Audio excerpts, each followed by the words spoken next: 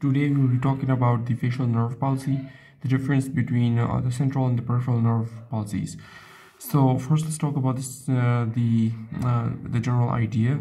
So the reason that these two are different is because of the different innervation of the upper and the lower face. So the lower face is only supplied by the contralateral fibers, the contralateral upper motor neuron fibers, the supranuclear fibers.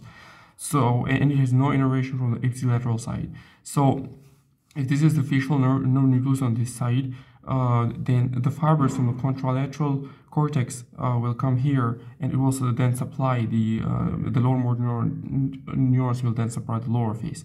So you see there is no contralateral supply to this nucleus. So to the nucleus for the lower part of the for the lower part of the facial nerve.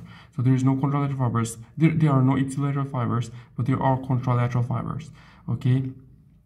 So, but the fibers for the upper face, the forehead, are supplied by the both contralateral and the ipsilateral fibers.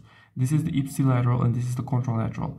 So, so now if we have the central nerve lesion, so the lesion, the supranuclear lesion, so the lesion that is above the facial nerve, then both the contralateral fibers and both the contralateral fiber to the upper face and the lower face will be affected. But as the fibers to the upper face on the ipsilateral side are intact, so that would result in a sparing of the forehead, the upper face. And so this is the reason that, but there are no ipsilateral fibers to the lower face, so the upper face, so the contralateral, so the lower face will be affected because there are no ipsilateral supply to the lower face. So that's the idea. So now if we have a lesion here, these two fibers will be affected, but the fibers to the upper face will be intact because of the ipsilateral supply, but the lower face will not be intact because there is no ipsilateral supply.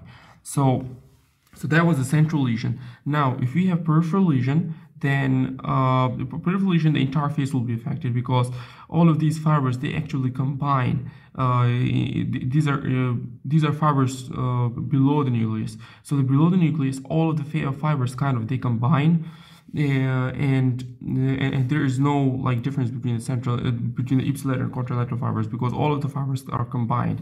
So when you have a lesion to the peripheral nerve, all of these fibers will be affected, and this will result in a no sparing of the forehead, but in the entire face will be affected. So this is just a little diagram of the peripheral, just to make the peripheral nerve peripheral lesion more clear. So there, just behind the ear here, there is a stylomastoid foramen, and this is where the facial nerve kind of comes out. And this is, if the peripheral lesion comes here, if the lesion occurs here, then the entire face will be affected because here the facial nerve then divides into the buccal and zygomatic branches. So if the lesion is here, then the entire face will be affected.